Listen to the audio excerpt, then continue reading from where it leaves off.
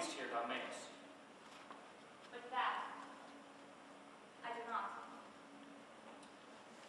12 years since, Miranda, 12 years since, thy father was a prince of power and a duke of Milan. Sir, are not you my father?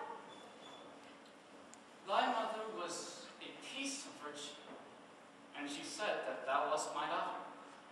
And thy father was Duke of Milan, and an heir and princess, no worse issue. Oh, the heavens! What foul play had we that we came from thence, or blessed was it we did? Both, my girl. By foul play, as thou sayest, were we he thence, but blessedly, both hither. My heart beats to think of that deed that I turned you to, which is from my remembrance. Please, father.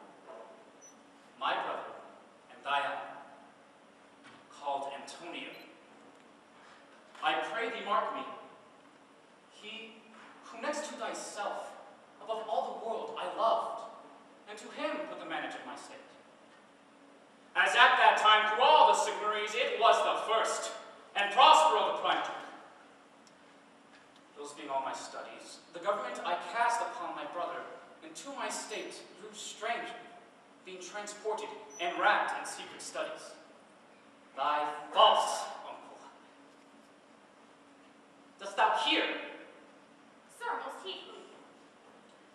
Being once perfected how to grant suits, how to deny them, who to advance and who to trash for overtopping, new created the creatures that were mine, I say, or changed them, or else new formed them, set all hearts in the state, to what tune pleased his ear.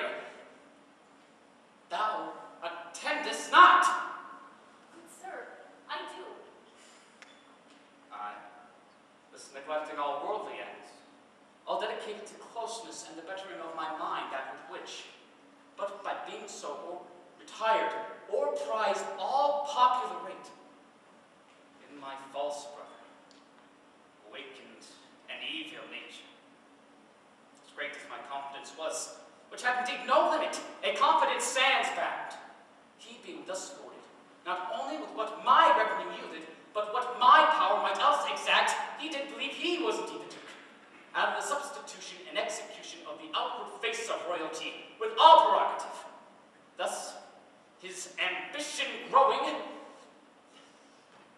thou attendest not. Your tale, sir, would cure deafness. To have no screen between this part he played and him he played it for, he needs will be absolute will. He thinks me now incapable. Confederates. So try he was with the King of Naples, to pay him annual tribute, do him homage, subject his coronet to his crown, and bend the dukedom, yet unbowed. Alas, poor Milan. The heavens. Mark his condition, and the event. Then tell me, if this might be a brother. I should sin to think but no be of my grandmother. Good wombs have borne bad sons. Now the condition.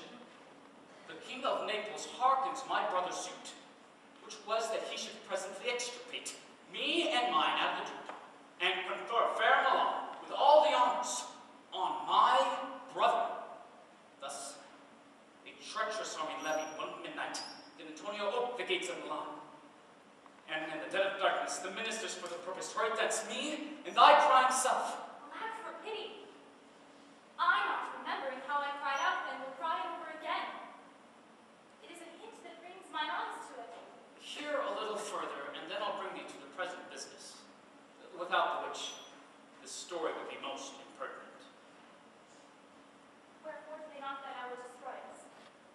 Well demanded. My tale provokes that question. Dear, they durst not, so dear the love my people bore me. But with colors fair painted their foul lands. In short, they hurried us aboard a bark, for some links to sea, they prepared a rotten carcass of a boat. Not rig nor tackle, sail nor mast. Here they voiced us, to cry to the sea who roared to us, to sigh to the winds whose pity, sighing back again, did us but loving wrong.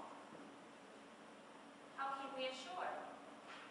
By providence divine. Some food we had and some fresh water, that a noble Neapolitan, Gonzalo, out of his charity did give us, along with some fresh garments, linens, stuffs, and necessaries, which since have steady punch. So, of his gentleness, knowing I love my books, he did furnish me from volumes from mine own library that I prize above my duty. Would I might but see that man. Now I rise.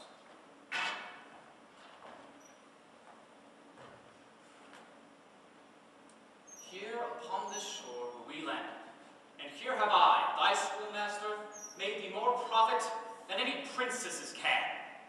And heavens thank you for it.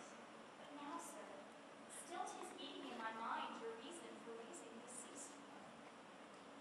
Know thus far from, by accident most strange, bountiful fortune, have mine enemies been brought to this shore, and by my precious, I find my zenith doth depend on a most auspicious star, whose influence now, if I court not, but omit, my fortunes will ever after droop. Here cease more questions. Thou art inclined to sleep.